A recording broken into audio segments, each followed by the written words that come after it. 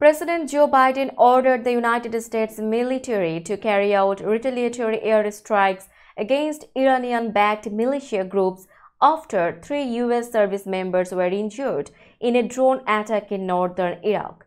National Security Council spokesperson Adrian Watson said one of the U.S. troops suffered critical injuries in the attack that occurred earlier Monday. The Iranian-backed militia Kataib Hezbollah and affiliated groups under an umbrella of Iranian-backed militants claimed credit for the attack that utilized a one-way attack drone. Iraqi officials said that U.S. strikes targeting militia sites early Tuesday killed 1 militant and wounded 18. They came at a time of heightened fears of a regional spillover of the Israel-Hamas war. Iran announced Monday that an Israeli strike on the outskirts of the Syrian capital of Damascus killed one of its top generals, Sayyid Razi Mousavi, who had been a close companion of General Qasem Soleimani, the former head of Iran's elite Quds force.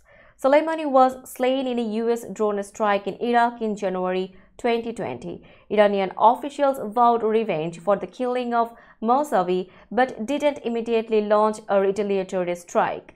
The militia attack Monday in northern Iraq was launched prior to the strike in Syria that killed Mousavi.